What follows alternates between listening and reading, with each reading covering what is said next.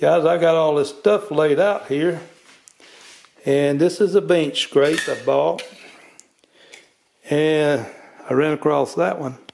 And that's a piece of roofing, the aluminum roofing. And that's a sample. And that makes just as good as this right here. That's my hack on that.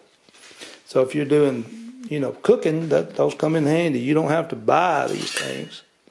And these makes really good scrapes around the house.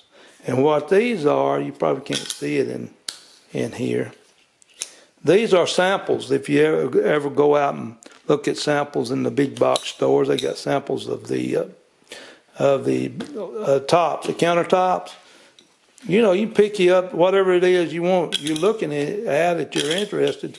And these make excellent scrapes. What I really like about these is you can scrape the granite tops and scrape your tops, and that won't mar your surface. Same as these old invitations for these credit cards, guys. Just see these kind of credit card deal, gift cards, and just cards you get in the mail all the time.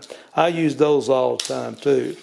And these right here are tiles, and I use those as trivets over there on my counters.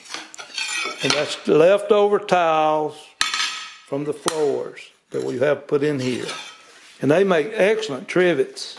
I'm just sharing you today with you guys about some of my little hacks. And so that's what that's about. Old toothbrushes, don't throw those things away, guys.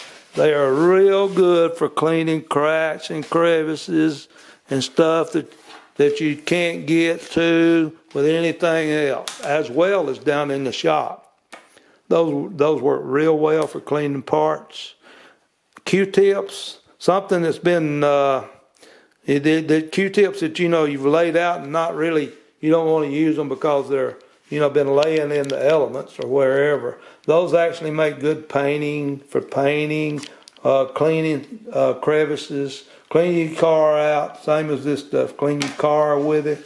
All this stuff works for that, guys, and it's real good to use it.